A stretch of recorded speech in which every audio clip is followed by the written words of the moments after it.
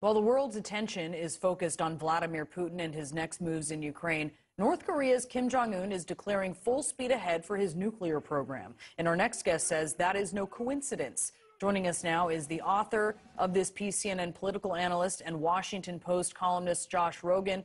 So, Josh, tell us how North Korea's strategy has changed since Vladimir Putin invaded Ukraine.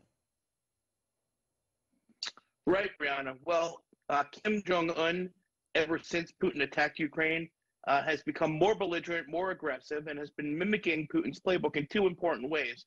First of all, he's reorienting his forces to prepare for the capability to launch an offensive attack against South Korea.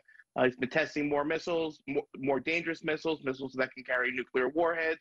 And at the same time, him and his sister, who's also his propaganda chief, have been talking about nuclear attack in a way that's different than before, mimicking Putin's aggressive brinksmanship. And what this means for a lot of people in East Asia is that Kim is looking at Putin as his teacher and learning and taking notes from the Ukraine war. And not that he's going to attack South Korea tomorrow, but that the risk is increasing because he sees that when megalomaniac totalitarian dictators attack their democratic neighbors, sometimes they can get something out of it. And so he's giving himself the chance to do that.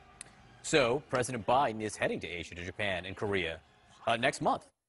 What can he do about this? Right. Well, officials in South Korea and Japan and all over East Asia are sounding the alarm, both in public and private, John. And they're saying to the United States, listen, let's not repeat the same mistakes we made with Putin. Let's not wait until after the attack starts to start bolstering our defenses. Let's not pretend that this megalomaniac totalitarian dictator is deterred when he might not be. So we don't know exactly what the Biden administration is preparing for Joe Biden's trip to Korea and Japan next month. But let's hope he's got something up his sleeve, and that could be a number of things. It could be more weapons. It could be a stronger commitment to an alliance, not exactly NATO, but something like NATO. There's a need in Asia for upping the deterrence on Kim Jong-un to meet the rising threat.